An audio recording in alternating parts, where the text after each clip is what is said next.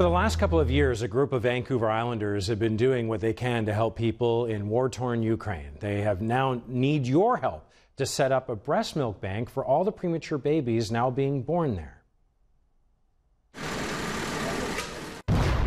As the war in Ukraine rages on, a group of Vancouver Islanders are doing what they can to help. It's absolutely critical that we continue to provide the medical support, food, all of the things necessary to take care of the civilians of that country.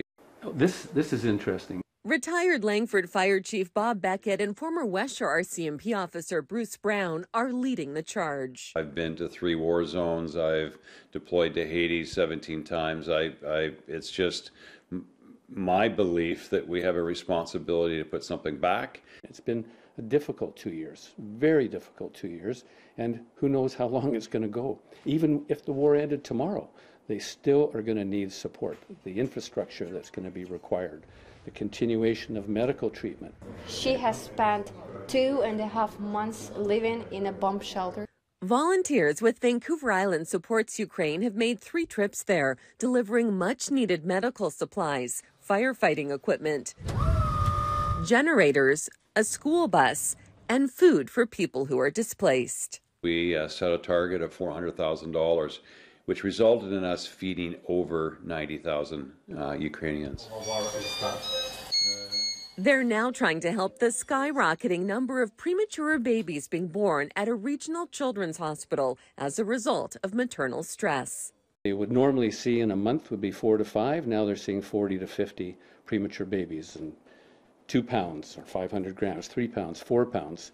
And the struggle for these babies to survive is very difficult. And the mums can't feed them because their breast milk doesn't come in, and these babies, the mortality rate is compromised. They're hoping to raise $50,000 for the equipment needed to start a breast milk bank, which could be the difference between life and death for these babies. The unseen victims of this war are these little babies and their mothers who should not be put into that kind of position but are.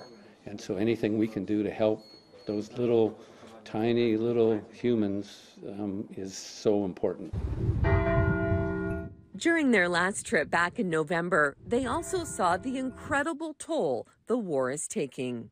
Rows and rows of photos in each community of the fathers, the husbands, the sons, the brothers, the uncles that weren't coming back was very difficult. But it's also what keeps them going. There was a saying that no act of kindness, no matter how small, is ever wasted.